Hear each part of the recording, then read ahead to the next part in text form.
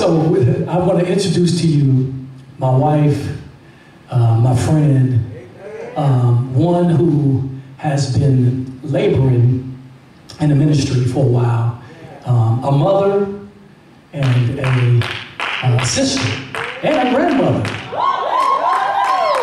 Or should I say a granny, she calls herself. And one who truly loves the Lord. For those who do not know her, I don't know the introduction like everybody else does it, but I'm just going to say, for those that don't know her, this is an opportunity to get to know her. And this is an opportunity for you to grow if you just, this is one of my favorite things I like to say, if you open. So if you put your hands together for Evangelist Tracy Byrd.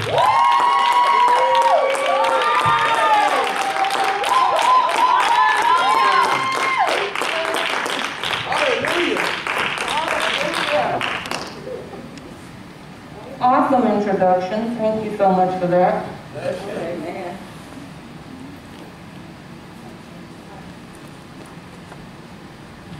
Heavenly Father, I just thank you on tonight, Father God. I thank you for your goodness. I thank you for your mercies. I thank you for your grace, oh God. I thank you for your faithfulness, Father God. For great is your faithfulness, Father God. Morning by morning, new mercies we see. And Lord, I stand before you on tonight, Father God. And Lord, I just want to be used by you, Lord. I pray that you would speak through me, oh God.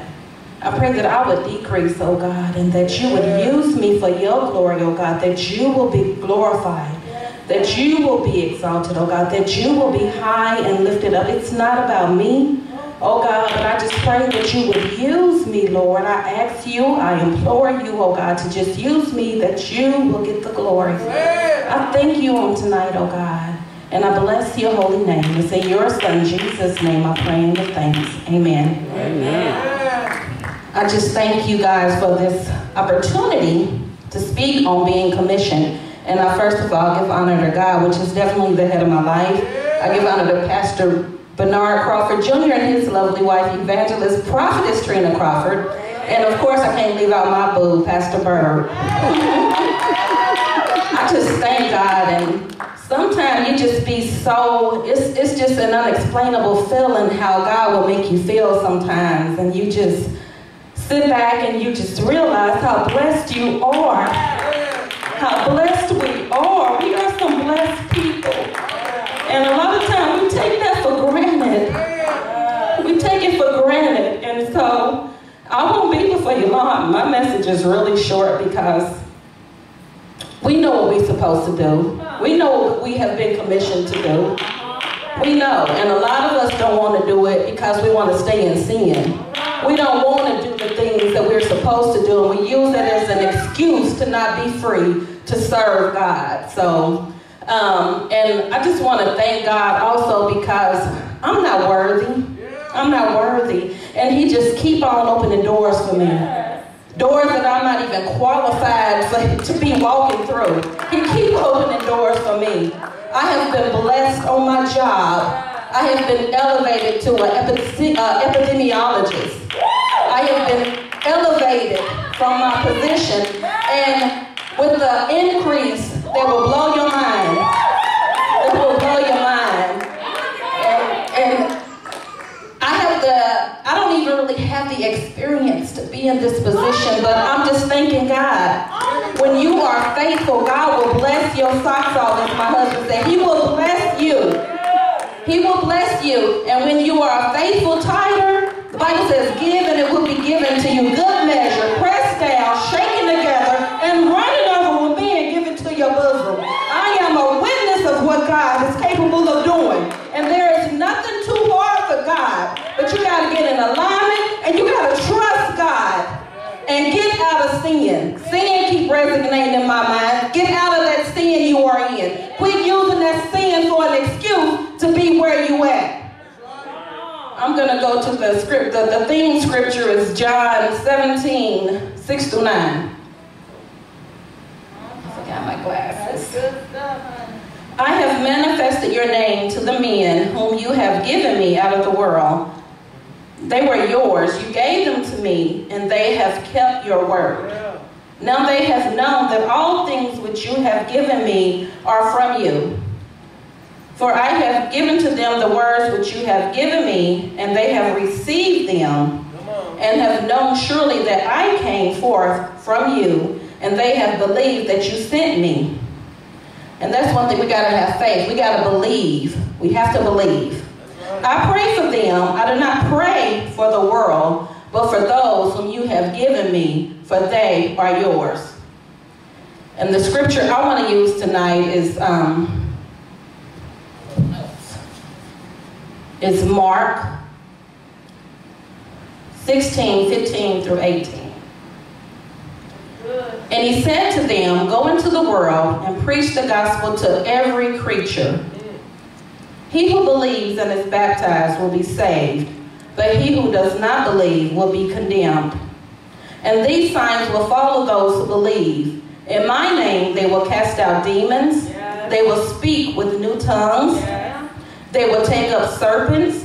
And if they drink anything deadly, it will by no means hurt them. Come on now. They will lay hands on the sick, and they will recover. They will recover. This is a promise, y'all. These are promises of God, and we know that God is a man that he cannot lie. These are promises. If we just get in line and do these things that he is commanding and commissioning us to do. And it's just so much power in the word of God where it's saying these signs will follow those who believe. Why is it so hard for us to believe as Christians? Why is it so hard for us to believe in the God who cannot lie? In the God who cannot lie. Okay. John 20:21. We are commissioned by the Lord Jesus Christ to serve fathers, it says. As the Father has sent me, it said he has also sent us. And this elevates the value and importance of servanthood. Knowing that we are commissioned provides clarity in service. So when we know, it provides clarity. It provides understanding in our service of what we are to do. Since we are sent the same way Jesus was sent, Jesus became the pattern and the model for our sending. Now look at Ephesians 5:1. We are commanded in that scripture to follow God. We are commanded to mimic God. We are commanded to imitate God. Whatever we see God doing, that's what he wants us to do. That's what he commands us to do. Jesus was sent into the world not to serve. He wasn't sent to be served, but to serve. He wasn't sent, let me say that again. He wasn't sent to be served, but to serve and give his life a ransom for many. That's found in Mark 10:45. And in the same way, he sent us to not be served, but to also serve others. And we do that by laying aside our self-interest, our needs, our wants, our desires, and look to the needs and interests of others. That's how we do that. It's not about us and what we need, but it's about us going out into the highways and the byways, seeking these people, asking them what they need and how can I help you? What do you need? Knowing we are commissioned to serve also provides power in service. When Jesus was commissioned at his baptism in Matthew 3:13 through 17, he set aside his own divine powers. He set his powers aside. And instead, he lived by the power of the Holy Spirit. So he set his divine powers, he set his stuff aside. And he relied solely on the power of the Holy Spirit to lead him and to guide him. This means that we are also capable of modeling Jesus' servant life.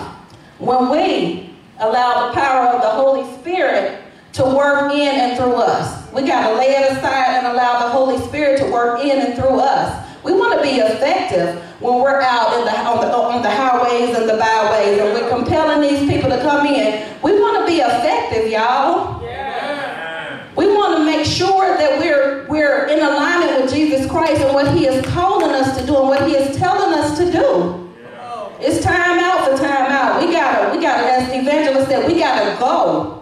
We gotta go, y'all. We can't afford to sit back and be lackadaisical anymore. It's time for us to go. It's time for us to be thrusted out into the highways and the byways and do this commission, what it is telling us to do. That's good.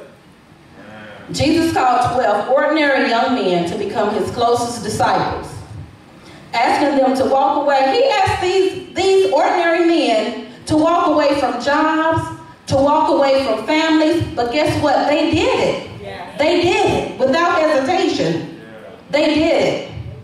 So why is it so hard for us to just do it?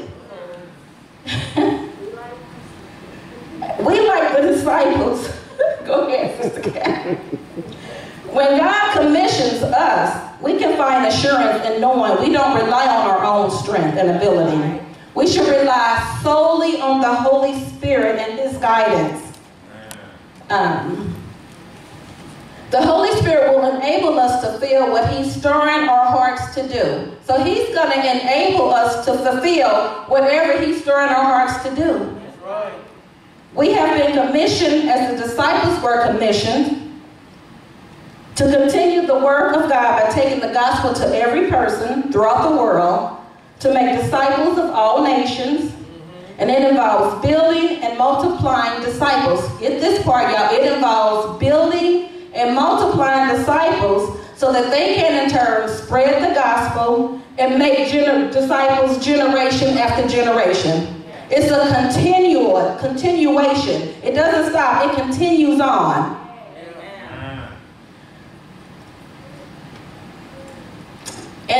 And even thinking about the disciples, you know, God commissioned them to do all these things, but a lot of them came to Jesus Christ in private and asked him, well, God, why wasn't I able to cast out that demon? Why wasn't I able to heal that person? And a lot of it falls on their unbelief or them not having faith. And over in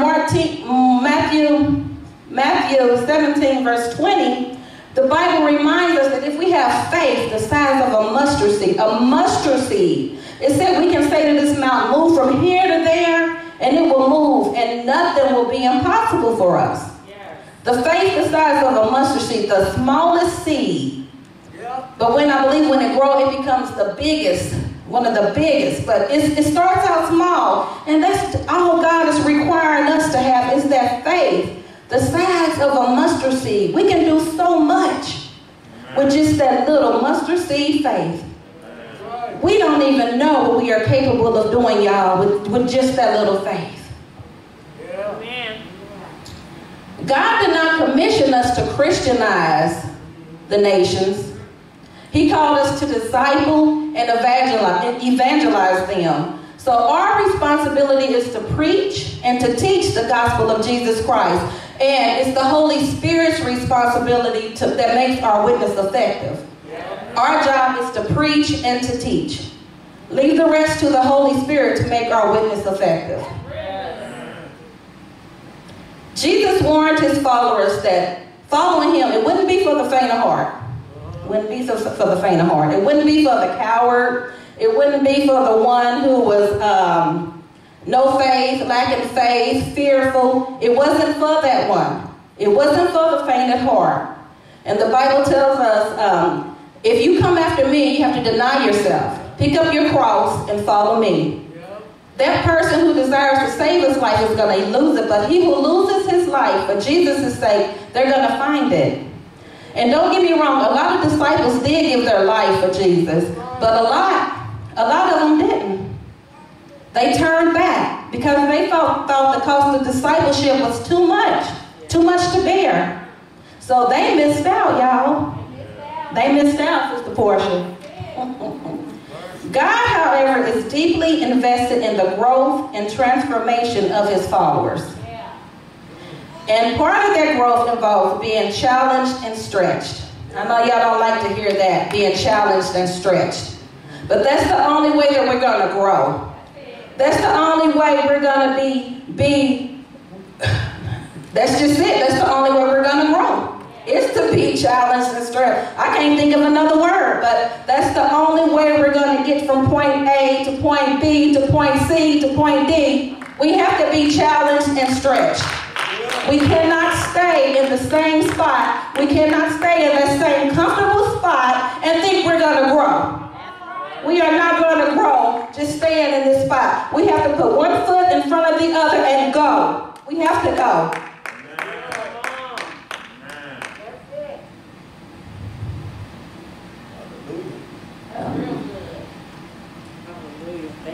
Jesus' closest followers did just that. They stepped out on faith. They left everything behind. They left those things that was comfortable to them. They left those things that was familiar to them. And we as God's people, we got to get to a place where we can leave those things that we are familiar with, that we are comfortable with, to go after God wholeheartedly. We got to leave some stuff behind. We got to leave that baggage behind. In order to get a fresh start, we got to leave it back there and move forward. We got to move forward. And in doing so, the disciples learned from Jesus' teachings, and they got to witness his miracles, and went out into the world. They were equipped, they were empowered, and they were entrusted to preach God's gospel and to do all the things that they saw God do. They were equipped, they were empowered, and they were entrusted. Why? Because when God commissioned them, they followed him. And I think about Jesus when he was walking along the Sea of Galilee, when Simon Peter and Andrew were casting their net. Right. And I can imagine it was just an ordinary day. They in their boats, trying to get some fish, trying to go home and cook a meal, frying up some catfish and some bluegill and some perch. Hear me out. This is just an ordinary day. Ordinary day. They at work, casting their nets, fishing. And Jesus came up to them, follow me and I'll make you fishers of men. What did they do? What does the Bible say they did? It said that's the word, they immediately followed him. And then he went a little further, he saw James and was it Zebedee? Yeah, James and Zebedee in the boat also. He told them, follow me. What did they do? They immediately followed Jesus. They left their father behind. Like I said, they left jobs, they left families, they left everything and followed God because they trusted God. They trusted God and they followed him. So they didn't fry no fish that night because they left it and they followed Jesus Christ. So why do we reason within ourselves? I'm almost done, y'all. Why do we reason within ourselves? Doubt, we second guess, we question, we reason within ourselves. Why do we do that? We even take it a step up. Lord, is that you? Why do we do that? I have the answer. It's important that we learn to hear the voice of God. All right. And first off, we got to belong to God in order to know and hear his voice. Yeah. John 10:27 says, to hear God's voice, we must belong to him. So we have to belong to God in order to hear his voice. It's so many voices out here in the world tugging on us and pulling on us. Do it this way, do it this way. But the one and most important voice that matters the most is the voice of God. The voice of God will not steer you wrong. These other voices are going to steer you wrong. Just like Satan, he's going to steer you wrong if you allow him to. If you're not serving God, you're serving somebody. And Satan's desire, he came to steal, kill, and destroy. And it says he want to even sift us like wheat, y'all. That's deep. Those who hear God's voice and those who belong to him, they know his voice because they know him as their shepherd. He's their shepherd. So if we are to recognize God's voice, we must belong to him. We hear his voice when we spend quality time in the Bible. We hear God's voice when we study his word. We hear God's voice when we meditate on his word. The more we meditate and the more we study, the more familiar we become with the voice of God. As he said, his sheep know his voice. and they will not answer to the voice of anybody else. That's right. But it comes through daily practice. It's a daily practice. We have to study. We have to meditate.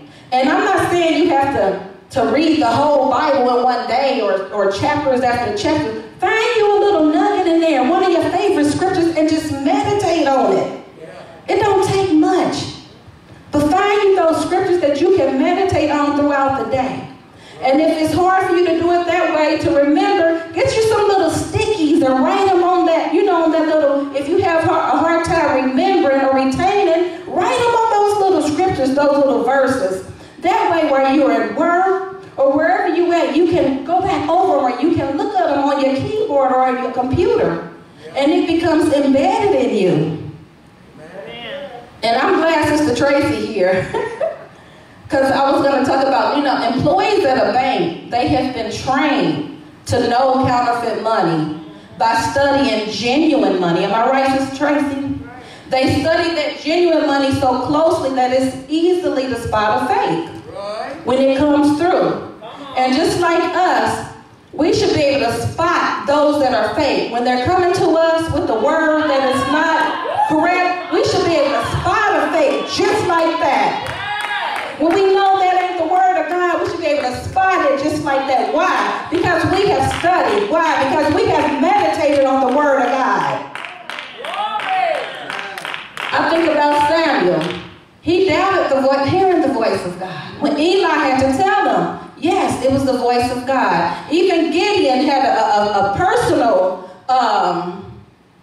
encounter with God, and he still doubted. He asked for a sign not one time, but 3 times, that it was the voice of God. We can't do that. It's now time that we know the voice of God so that we can go forward and do the commission that he has called us to do. Yes. When we are listening for God's voice, how can we know that he is the one speaking? Well, first of all, we got something that Samuel and Gideon didn't have. We got the Bible. We have the inspired word of God. And it says the Bible is infallible. The Bible is error-proof. So we got the word of God as our roadmap. The Bible, as our roadmap. We got the Bible to direct us. And when we're unfamiliar or unsure about things, let's go to the Bible and see what the Bible has to say about it. God will never lead us contrary to what he is telling us in his word. He will never do that. So stop when you think you're feeling a certain way or you not sure about something. This Bible is all you need to lead you in the right way that you need to go.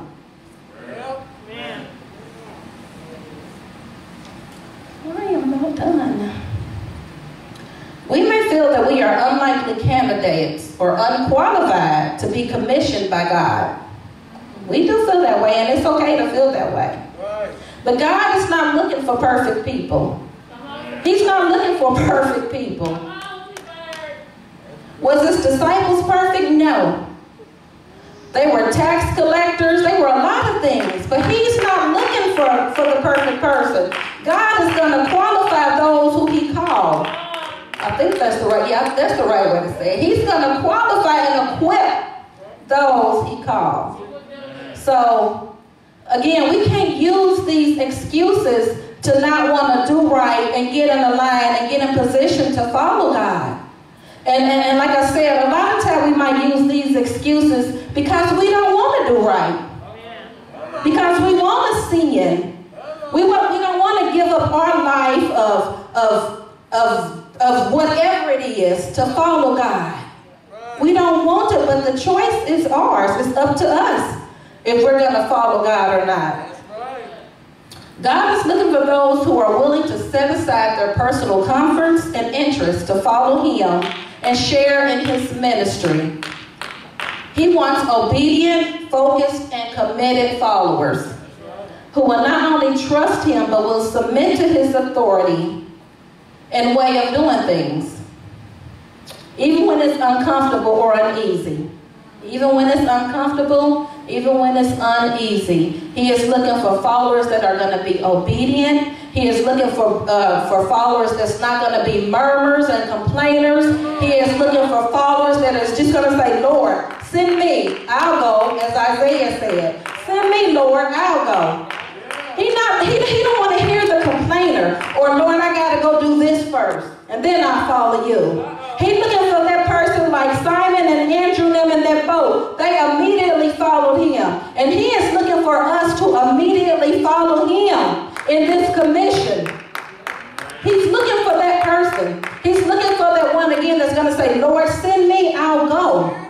We have to go when God commands us to go. He has given us a mandate to go. And he has everything we need to equip us and to make us effective servants. Yes. Every time God calls us to do anything, he assures us that he will be with us. Even as he assured Moses in Exodus 33:14, when he said that his presence would go with him. And sometimes we fail to remember that God is omnipotent, meaning he's all-powerful. He's omniscient, meaning he's all-knowing. And he's omnipresent, which means he's always going to be with us. So again, no excuse. God is with us. He will never leave us. He will never forsake us. He is always going to be with us to lighten the load. He wants to be our burden bearer. 1 Peter 5:7 tells us to cast our cares on the Lord because he wants to be our burden bearer. So when we feel in all these type of ways, cast it to the Lord so that our minds can be free, so that we can follow God and do the commission that he has called us to do.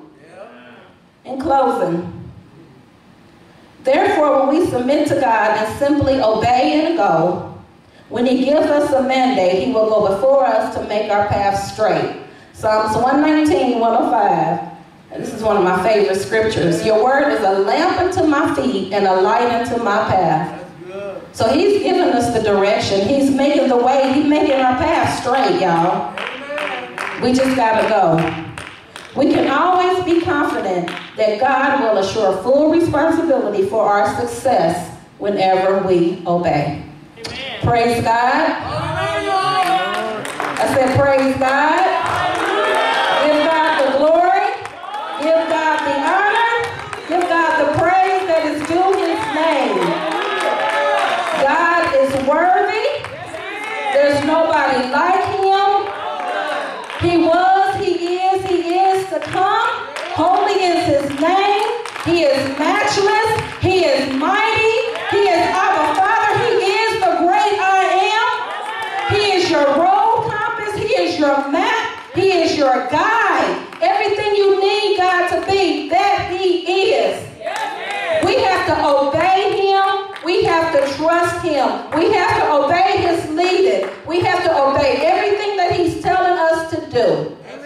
And again, it boils back down to just going. God bless you.